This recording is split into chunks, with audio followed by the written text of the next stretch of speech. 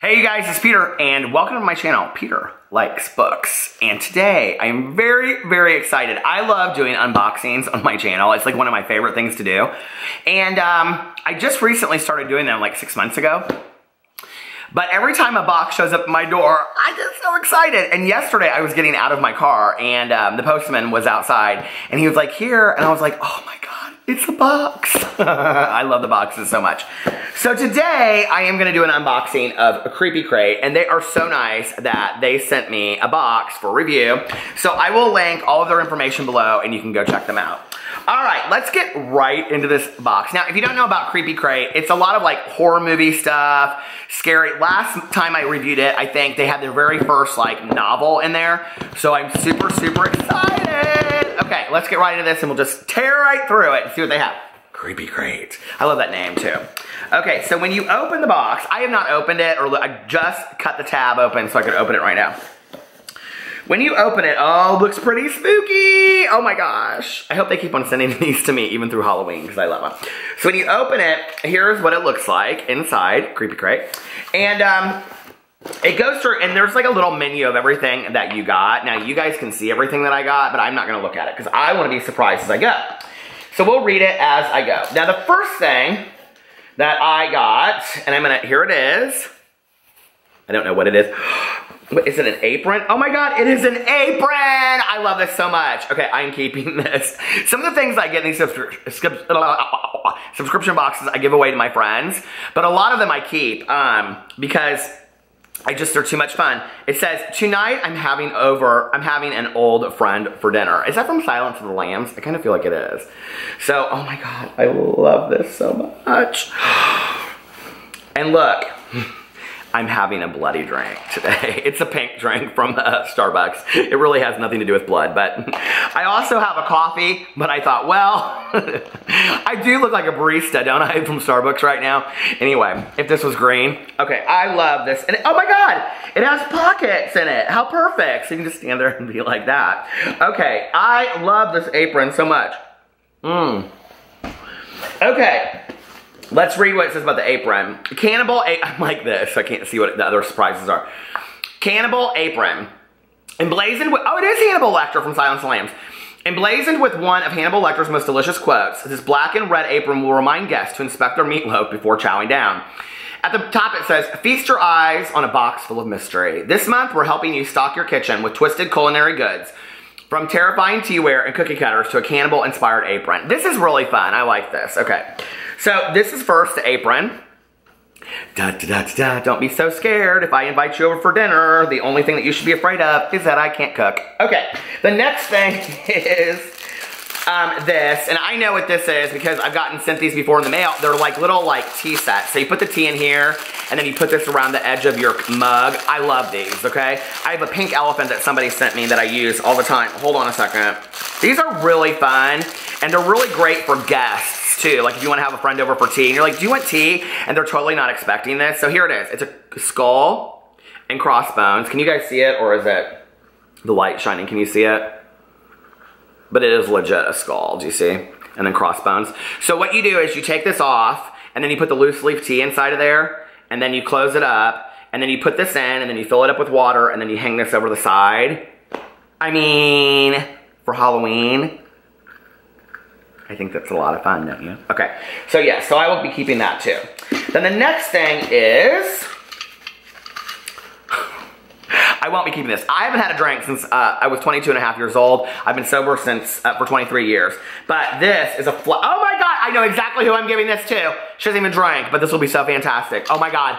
Oh my God. My friend Melissa is the biggest horror movie fan in the entire world. Our favorite movies together is the original Halloween. She loves Halloween so much. And she has gone to like all of the horror movie festivals. She's got all of her movie posters signed by the entire cast, including Jamie Lee Curtis. In 6 months, I think from yesterday, the movie comes out. Jamie Lee Curtis tweeted something about it. What is this, you might ask? It's a flask with Michael Myers on the front of it. Oh my God, I'm giving this to Melissa. I'm gonna actually drive this over to her today. That is so cool. Is that not so cool? Okay. So let's see what it says about these two things. Michael Myers flask. Hide the knives. Toast the impending return of Michael Myers with this Halloween-themed flask. It's sure to conjure trouble wherever it goes. That is so cute. And then Skull Tea Infuser. Dunk this little skull into your mug for a steaming cup of witch's brew. Okay? And then there's two other things on here, but I don't see. Oh, here it is. Okay. And then it is, are you ready for this? A hatchet. Hatchet cookie cutter. How cute is that? My mother would have loved that back in the day. She had all the shapes of all the cookies. You guys remember that when you used to make cookies back in the day? My mother couldn't bake a cookie to save her life. She'd go, I like the burnt ones. I go, Mom, they're all burnt. She burnt every cookie she ever made. But this is cute, isn't it? You wouldn't really know what it was when it came out though, so. Okay, and then let's see. That was Hatchet Cookie Cutter, a Borden Murders inspired tool will cut your cookies into miniature weapons. That is adorable. Okay. And then the next one is a spoon. Oh my God, I live for this. Golden Skull Sugar Spoon. This is so cute. A spoon full of sugar transforms into a glittering skull with this golden utensil. And here, let's just take it out of this because this is beautiful. I love this. Look at that. See, it's a skull. Woo! Spooky, spooky. This is one of my favorite like crates. I love this. It is so much fun. I like anything creepy, anything mystery out there. So yeah. Okay. And then the last thing in here is the book that they sent. And it says, I'll Be Gone in the Dark by Michelle McNamara. Michelle McNamara's best-selling true crime book chronicles her search for the gold. Oh my God! Okay, this is so crazy. I was just talking to a friend of mine. I went to a birthday party the other night, and my friend, she and I, and our friend Melissa, we all listened to that podcast, My Favorite Killer. Did you guys listen to that podcast? They talk about serial killers. And she was like, they were talking about the Golden State Killer, and she read this book, and she was talking to me about this book. She listened to it on Audible. And she was like, this is one of the best true crime novels I've ever listened or ever read in my entire life. She started talking about it, and I go, oh, is it about the woman that passed away before it was finished? And she goes, yeah. She goes, it's really, really good. You have to read it. I was going to go out this weekend and get it. True story. My friend Susan, she's the one. Okay. Michelle McNamara's best-selling true crime book chronicles her search for the Golden State Killer, one of the most prolific murderers in modern U.S. history, whose whereabouts are currently unknown. McNamara passed away before I'll Be Gone hit shelves, whereupon it shot to the top of the New York Times bestseller list. This book serves as a testament to her comprehensive investigative work. See, I told you it was the book. And you want to see it? Here it is. I'll Be Gone in the Dark, one woman's obsessive search for the Golden State Killer, by Michelle McNamara, with an introduction by Gillian Flynn, you know, who wrote like Gone Girl and all that kind of stuff, and an afterword by Patton Oswalt. I don't know who that is.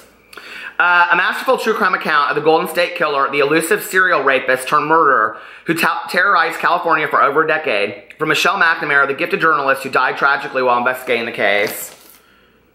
And here's her picture. And she passed away in 2016. So sad. You'll be silent forever and I'll be gone in the dark. Over the course of more than 10 years, a mysterious and violent predator committed 50 sexual assaults in Northern California before moving south, where he perpetrated 10 sadistic murders. In 1986, he disappeared, eluding capture by multiple police forces and some of the best detectives in the area. 3 decades later, Michelle McNamara, a true crime journalist who created the popular website True Crime Diary, was determined to find the violent psychopath she called the Golden State Killer. Michelle pored over police reports, interviewed victims, and embedded herself in the online communities that were as obsessed with the case as she was. At the time of the crimes, the Golden State Killer was between the ages of 18 and 30, Caucasian and athletic, capable of vaulting tall fences. He always wore a mask. After choosing it, I'm getting kind of spooked just even reading this. After choosing his victims, he favored suburban couples. Oh my God, I'm a suburban couple. Okay, after he favored suburban couples, he often entered their homes when no one was there. Oh my God, I just got home. Studying family pictures, mastering the layouts. Family pictures. Oh my God. He attacked while they slept, using a flashlight to awaken and blind them. Though they could not recognize him, his victims recalled his voice, a guttural whisper through clenched teeth, abrupt and threatening. I'll Be Gone in the Dark, the masterpiece McNamara was writing at the time of her sudden death, offers an atmospheric snapshot of a moment in American history and a chilling account of criminal mastermind and the wreckage she left behind. It is also a portrait of a woman's obsession and her unflagging pursuit of the truth. Framed by an introduction from Gillian Flynn and an afterword by McNamara's husband, Patton Oswalt, the book was compiled by Michelle's lead researcher and a close colleague.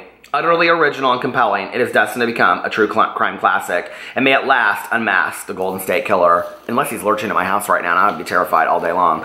This book, I cannot wait to read this. I might have to start this today, actually. Oh my God, I'm so excited about this. Have you guys heard of this book?